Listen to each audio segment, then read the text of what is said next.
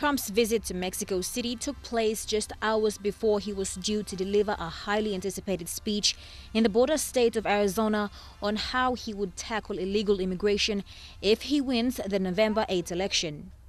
True to Trump's flair for the dramatic, the trip south of the border guaranteed news coverage for the New York businessman and former reality TV star. But it also took him to a country where he is widely disliked because of his harsh comments that he has made during his White House campaign.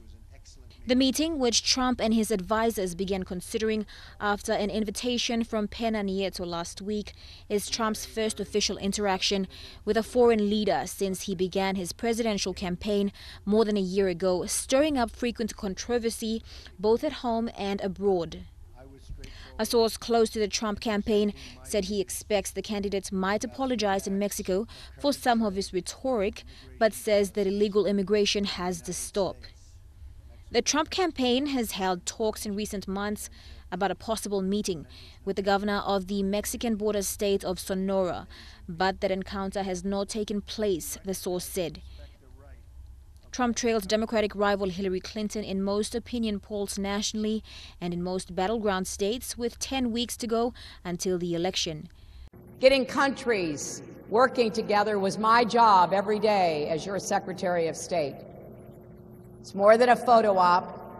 It takes consistency and reliability. Actually, it's just like building personal relationships. People have to get to know that they can count on you, that you won't say one thing one day and something totally different the next.